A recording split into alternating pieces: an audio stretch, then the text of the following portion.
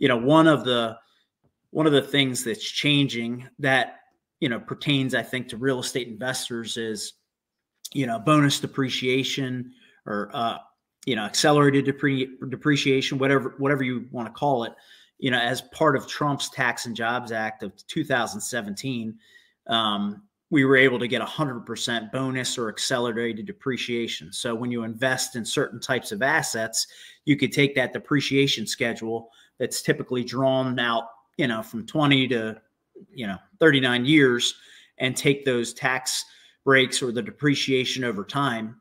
But for certain types of assets in certain segments, you're able to push all that, depreciation fast forward and get a substantial tax deduction in year one or the first few years. And last year was the last year of 100% bonus depreciation. We just wrapped up a deal for 80% bonus depreciation.